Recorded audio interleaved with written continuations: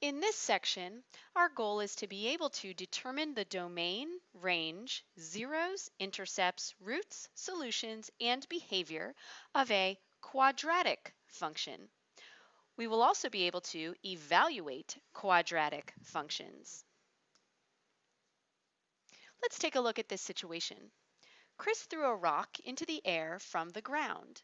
The following graph shows how high the rock was in the air over an interval of time in seconds. The graph can be modeled by the quadratic function r of x equals negative x squared plus 8x, where r represents the height of the rock in feet and x represents the time in seconds. How high was the rock after 1 second? After 4 seconds? After 10 seconds? Let's take a look at the graph to help us answer this question. Notice that this graph is curved, unlike the graphs we've been studying so far that have been straight lines. This is called a parabola. A parabola is a graph made from a quadratic function like this one. Let's try to find how high the rock was after 1 second. So I look on the x-axis where it says 1 second and I go up to the function. It's a bit hard to tell where exactly this point is on the y-axis, but I can guess it's somewhere between 6 and 8. To find a more exact answer, we can evaluate the function r of x. So if r of x equals negative x squared plus 8x, I can plug in 1, I can substitute 1 for the x. So r of 1 equals negative 1 squared plus 8 times 1. 1 squared, we do exponents first, is 1 times 1, which makes 1, and I put the negative in front, plus 8 times 1, which makes 8. Negative 1 plus 8 makes 7. So how high was the rock after 1 second? It was at 7 feet. So the answer to the first one, 7 feet after 1 second. Or 1 second gives 7 feet. How about after 4 seconds? Again, we can go to the graph, 4 seconds. I go up to the curve, and I see that it looks like it's at approximately, where is this? Well, we're counting by twos, so 2, 4, 6, 8, 10, 12, 14, 16. This looks like it's around 16, but let's evaluate the function to be sure. R of 4 equals negative, I'm plugging in a number, so instead of x, I will put the parentheses and then the number, squared plus 8 times, instead of x, I put 4. 4 squared makes 16, and I put the negative in front. 8 times 4 makes 32. Negative 16 plus 32 makes 16. So after 4 seconds, the rock was 16 feet high. I can also use my calculator to help evaluate the function. Let's go to the calculator, and in y equals, let's plug in this function. So I'll type negative x. To get the squared, the exponent of 2, I see this button that says x squared. That will give me the squared. And then plus 8x plus 8x. And now we'll go to the table to see the values. Second table. So we can see that at 1 second, the rock is 7 feet high, just like when we evaluated it by hand. At 4 seconds, there's 4, the rock was 16 feet high. Well, notice the last question says after 10 seconds. So looking down here at 10 seconds, I see -20. So without having to plug it in and evaluate by hand, my calculator says at 10 seconds, it's at -20. Let's talk about that for a minute. So at 10 seconds, it says -20 feet. Well, what does that mean? Chris threw a rock into the air. Here it starts at 0 feet. This is the ground. It goes up, it comes back down, it ends at the ground after 8 seconds. Can it go to -feet below the ground? Not really. This answer doesn't make sense. Think about what does make sense, since a negative answer doesn't make sense.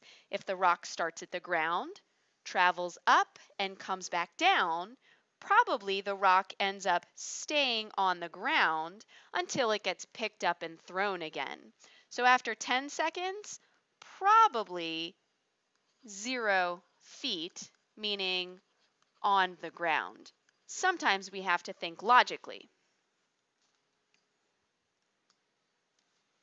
So again, that type of function was called a quadratic. A quadratic equation is an equation that can be written in the standard form ax squared plus bx plus c equals 0.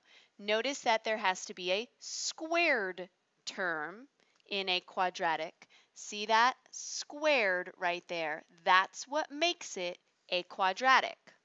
Similarly, a quadratic function is a nonlinear function that can be written in the standard form y equals ax squared plus bx plus c. So again, what makes it a quadratic is that exponent of 2. Notice also it says nonlinear, not a line, not a line, not a line, but instead a parabola, and whose graph is a parabola. That's a U-shaped curve. The parabola will have a vertex. The vertex is the maximum or minimum point of the parabola, also known as the turning point. Let's discuss the behavior of quadratics. We've talked about this a little bit before with lines.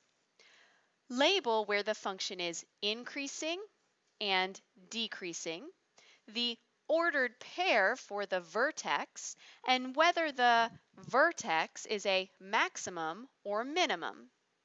So reading the graph like we do from left to right, first notice that the graph is going down until it gets to this point. So this section of the graph is decreasing. The next section of the graph is going up. This section of the graph is increasing. Remember, decreasing means going down, increasing means going up. Again, decreasing is going down, increasing is going up. Now let's write the ordered pair for the vertex. The vertex is the turning point. Where does the graph change from decreasing to increasing in this graph? That's right here. The ordered pair is the x and the y for that point. From the origin, we count 2 to the right, so that's +2, and then 1 down, so -1. The vertex is at 2, -1. Now, is that vertex a maximum or a minimum? Is it a high point of the graph or a low point of the graph? This one's a low point, so this one is a minimum. Let's take a look at this graph. First, let's label what the graph is doing as we begin reading it from the left. Notice that when I draw on my pencil with my pencil, the graph is going up. So first, the graph is increasing. Then, after it turns, the graph is going down. So now the graph is decreasing. Where did it turn? The turning point is right here. Again, that's at 2, -1. But this time, that's a high point in the graph. So this time, the vertex is a maximum. Let's talk about domain and range of quadratics. Remember that domain is the x values of the function, and range is the y values of the function. Let's begin by talking about the domain. Here's the x-axis. Remember, it goes left and right. So when we're looking at the domain, we want to ask ourselves, what is the graph doing to the left? Well, notice the arrow to the left, so it keeps going to the left forever. Notice on the right side of the graph, there's also an arrow, so it keeps going to the right forever. And when the graph goes left and right forever, the x values are all real numbers, or the domain is all real numbers, because there's no restriction on what x can be.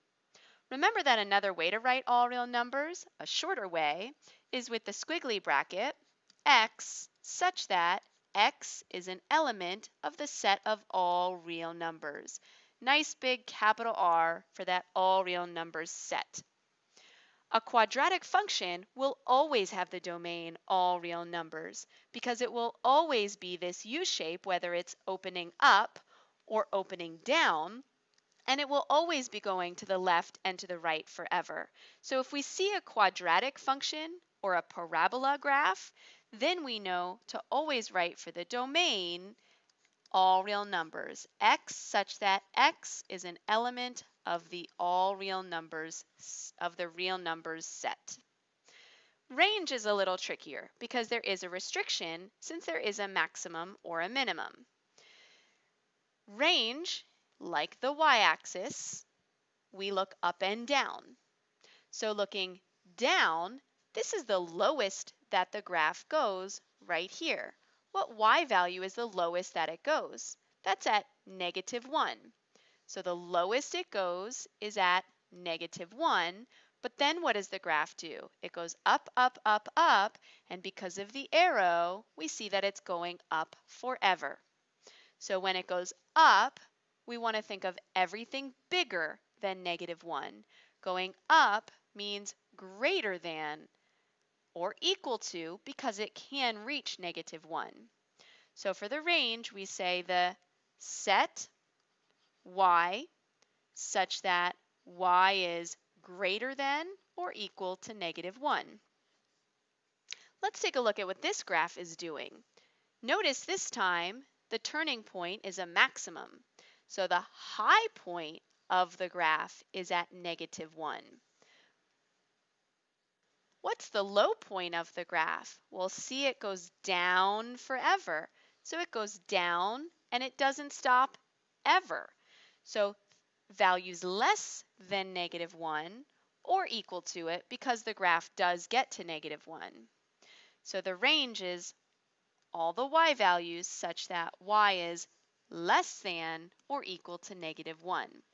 Because parabolas either open up or down, your range will always involve y being greater than or equal to some number or y being less than or equal to some number.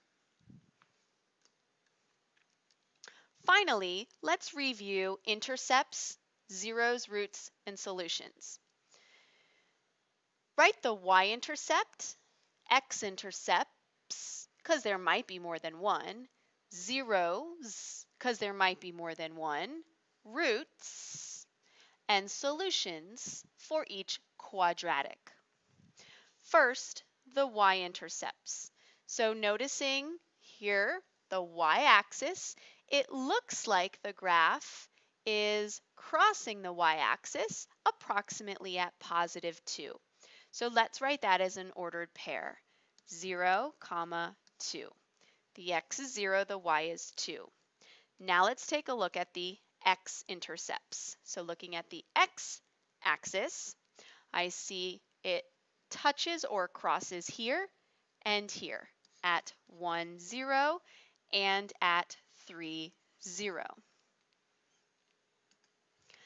X-intercepts and zeros mean the same thing.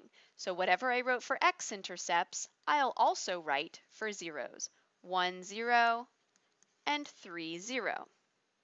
Now essentially, roots are the same thing as well, but we'll write those as x equals 1 and x equals 3. When it says solution set, we want to write set notation. But it is the same thing as roots, zeros, and x-intercepts. So the squiggly bracket for the set, and then the x values that make up the roots, 1 and 3. Maybe you pause the video, try the second one on your own, and then see how you did. Let's see where this graph crosses the y-axis, approximately at -2. So 0, -2. Where does the graph cross the x-axis or touch the x-axis? It doesn't. It never touches the x-axis. So x-intercepts, I don't have any. I have none. Zeros, again, the x-intercepts and zeros mean the same thing, so none as well. Roots, well, there aren't any real number roots because I never see it touching the x-axis. We'll get into what imaginary roots are at a later date. We'll just say for now, no real roots. And because there are no roots, the solution set will be empty. Just squiggly brackets, just the empty set. Take a couple of minutes to describe how the graph of a quadratic is different from the graph of a line. See you in class.